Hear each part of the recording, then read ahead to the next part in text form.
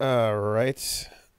Yeah, let's take one over here from Professor X says, "Hey there, fans of goofy ass comic book colors. Last week you mentioned that Marvel movie color grading and Zack Snyder movie color palettes suck, and you didn't We know did. why people did that. Besides not wanting to be seen as goofy comic booky bullshit. Well, there's another potentially really dumb idea. It's a film theory called desaturation theory, which Uh-huh. says desaturation theory suggests that by desaturating even to the point of omitting chromatic colors altogether, we can entice the viewer to participate in the event, rather to look into it rather than merely at it. Such desaturation is especially successful when we need to reveal or intensely an inscape or an internal event. Dot dot dot. Black and white video commercials are a direct application of desaturation theory. Total desaturation renders the event low definition, which forces the viewer into psychological involvement, quote unquote. And this is from Sight, Sound, Motion, Applied Media Aesthetics. What's really funny about this is that there's a psychology paper from the late 1900s, early 2000s that flat out states none of the interactions supported that theory. That is to say, the responses to monochrome clips were not more powerful than any of the content categories except for neural valence images. So it's one of the top five Google results for desaturation theory. It's highly probable that the decades of film and TV have been ruined by film theory for people who huffed their own farts, wrote some bullshit, and got colleges to push it into aspiring directors and cinematographers. Hope that makes your appreciation of brightly colored costumes make a bit more. I'm gonna transition this into a slight addendum about the word theory. Theory does not mean the same as it does in the arts, as it does in the sciences. Film theory means I invented this concept and pulled it straight from my ass with absolutely no backing in the real world. Now, sometimes that can be good. Sometimes, like color theory, can be worked on for years and years and years. From the world of art, color theory is both art but also science, and it's based on how you perceive color. Yeah. Because what do? You get your idea and then you test it over color theory. Fuck, like thousands and thousands of years, right? Film theory, film is brand new. Film is brand new. So if you go, hey, I have film theory, here's film theory, and then you go, what is the basis for film theory? And the basis for this film theory is a director said it in the 60s. And then you go, what else? And they go, boo. Then you have created film ideas on the same level as chiropractic. Like you have based like real decisions on the ideas of ghosts.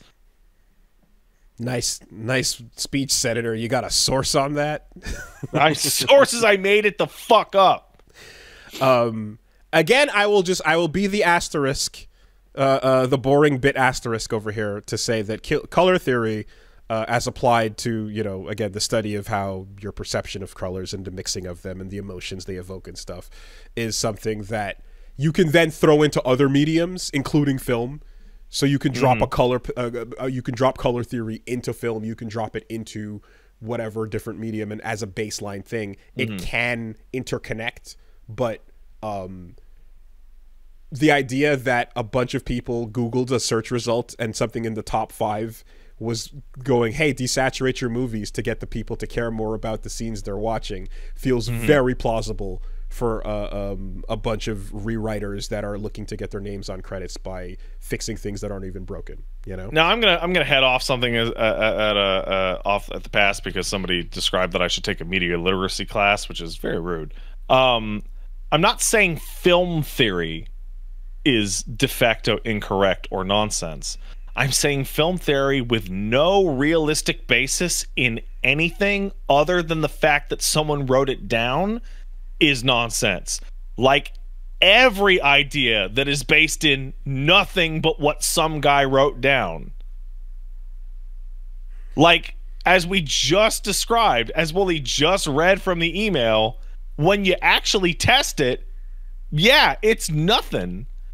It's like fucking, Right. oh my God, Nolan, fucking, I would fight Christopher Nolan right now in the street if I saw him, because he ruined audio in TV and film. Okay. Because Nolan said you shouldn't be, he has said verbatim, you should not be able to hear all of the dialogue because that's not like real life. Oh, man. It's more realistic to not be able to hear what everyone is saying. So he purposely mixed his audio really bad. Like bad on purpose for the Batman movies. And then for fucking Dunkirk is apparently unwatchable without subtitles. Okay? This became popular. So now, because we are a generation who grew up watching a lot of foreign language shit and also want to hear things, now subtitles are assumed. I can't watch anything without subtitles anymore because I can't hear anything because the fucking sound mixing is so bad.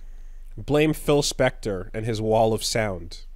This is the true culprit behind the scenes when you pull the mask off. Annihilating like Chris Nolan. Oh, fucking Chris Nolan. Fucking actively ruined the audioscape of film. That's hilarious. Well, here's the thing, though, and like that the mixing level of that bullshit is when it's the single when it's the inception note, the blah, right? The moments like that are strong and defining for what they are.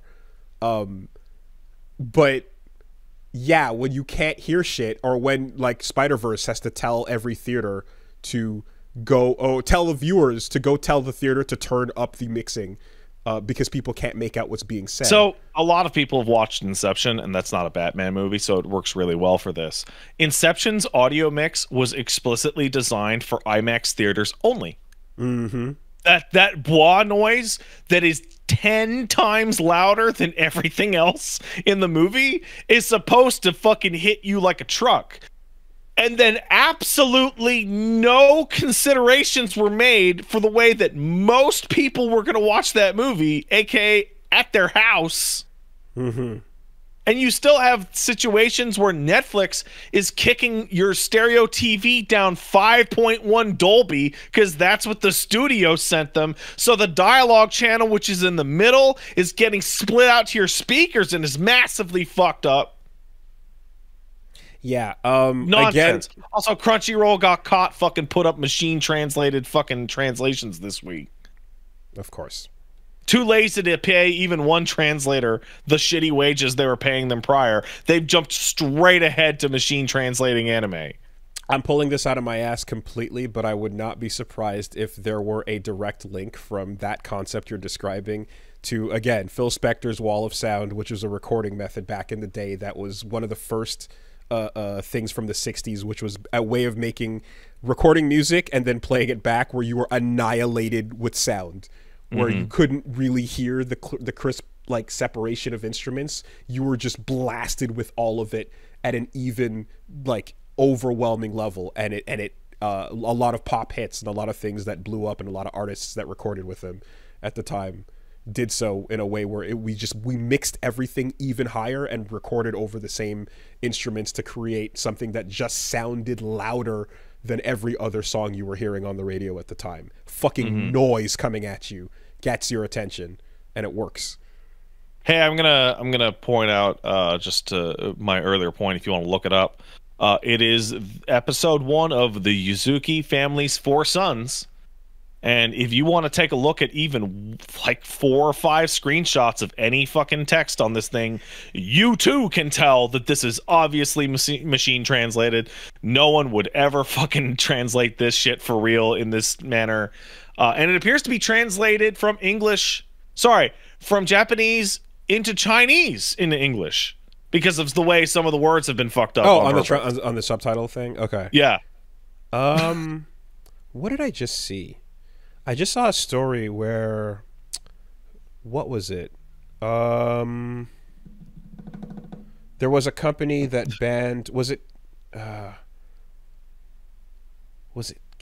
Kickstarter? Someone banned AI art, including something for board games. A story popped up with that as well. Anyway, it was ban it. It was something. while we were talking. Yes, chat. Chew. Yes, that's correct. Fucking Duwang coming back.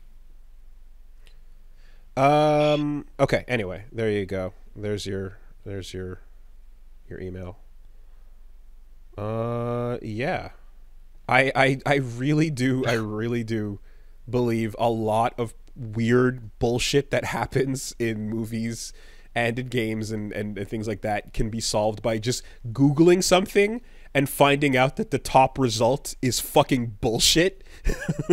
You know, I bet you can answer a lot of David Cage problems by just Googling a stupid ass thing and clicking the top result and seeing what it says. Or not even the top result, but the down arrow that just gives you an answer right there on the page. You know, if you can just reverse engineer someone's fucking searches, I bet you can piece together horseshit writing constantly.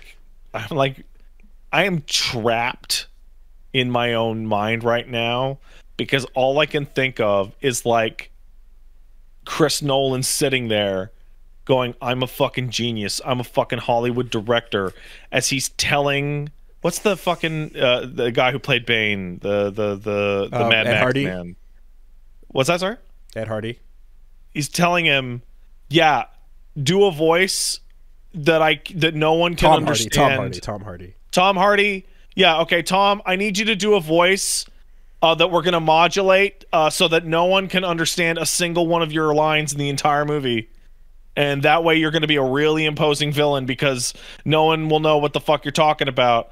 And then you're going to turn to talk to Christian Bale, who I have made do the shittiest, most unintelligible Batman voice ever. And you guys are going to have scenes together in which you're growling at each other and no one knows what the fuck you're saying.